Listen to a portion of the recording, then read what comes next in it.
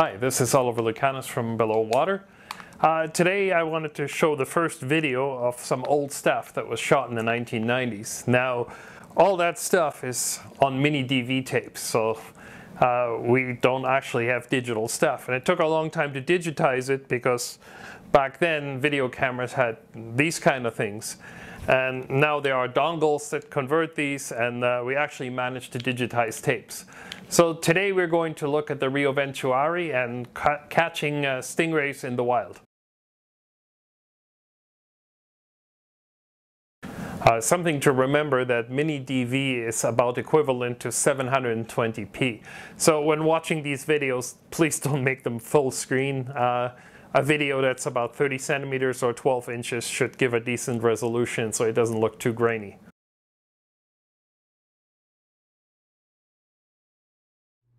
The Rio Ventuari is one of the larger tributaries of the Orinoco. It enters the Orinoco not far upstream of the Atabapo confluence. The Orinoco itself is a white water river with not much visibility, and the Atabapo is a black water river, clear but tea-stained and very dark. The Ventuari is green in appearance and a lot clearer than the Orinoco, but it's very similar. The habitats here have the typical appearance of the Middle Orinoco, with these gigantic round granite boulders and small islands.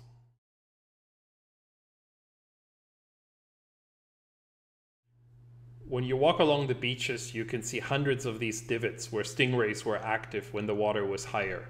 You can see some of these earlier in the video.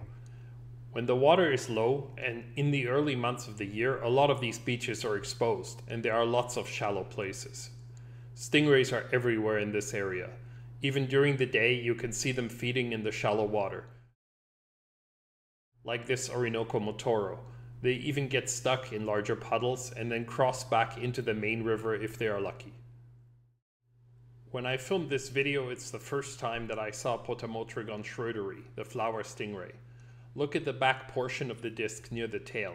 This is a recently healed wound from a piranha or another predator. When the disc heals completely and becomes more round again, the pattern never fully recovers and often makes these spots that are melted outwards towards the disc. All the fish here show this kind of damage.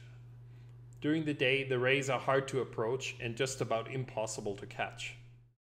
This Potamotrygon orbingnyi is hunting in the shallow water, but it's about to show you why local people are so careful and why stingrays are one of the more feared animals in the Amazon. Once buried in the substrate, you can barely see the outline of the fish. If someone steps in this spot, their ankle or foot will be on the receiving end of the stinger, which is not only incredibly painful, but also heals very slowly.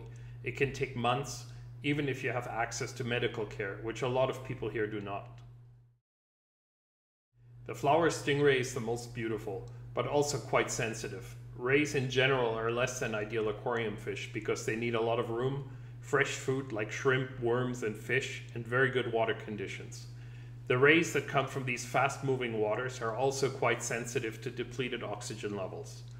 Really think about keeping this sort of fish at home before you go out and buy stingrays. All of these fish also get close to 1 meter or 3 feet in diameter.